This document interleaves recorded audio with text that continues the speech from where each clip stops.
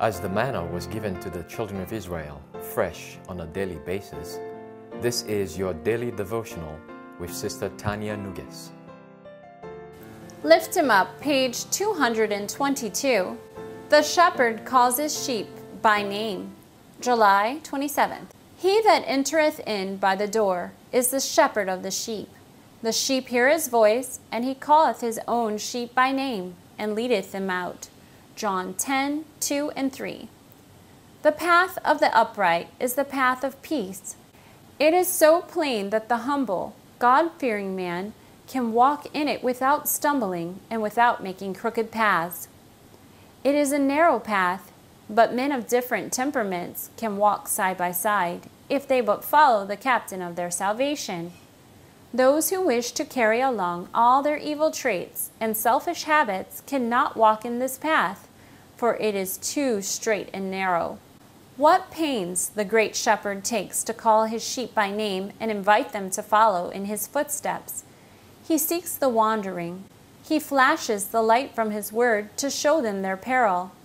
He speaks to them from heaven in warning and reproofs, and in invitations to return to the right path.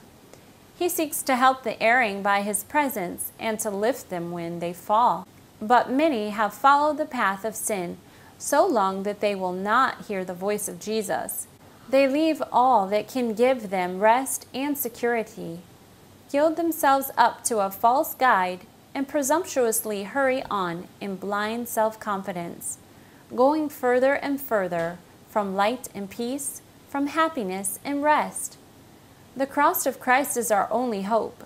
It reveals to us the greatness of our Father's love and the fact that the majesty of heaven submitted to insult, mockery, humiliation, and suffering for the joy of seeing perishing souls saved in His kingdom.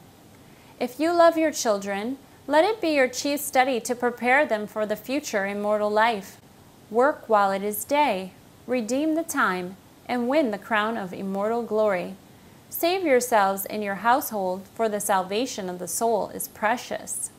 Many a husband and father might learn a helpful lesson from the carefulness of the faithful shepherd.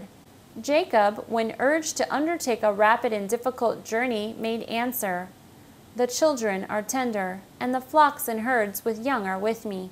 And if men should overdrive them, one day all the flock will die. I will lead on softly, according to the cattle that goeth before me, and the children be able to endure." Genesis 33:13 and 14.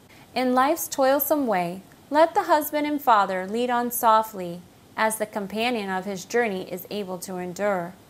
Amidst the world's eager rush for wealth and power, let him learn to stay his steps, to comfort and to support one who is called to walk by his side. This has been an inspiring devotional with Sister Tonya Nougaisse.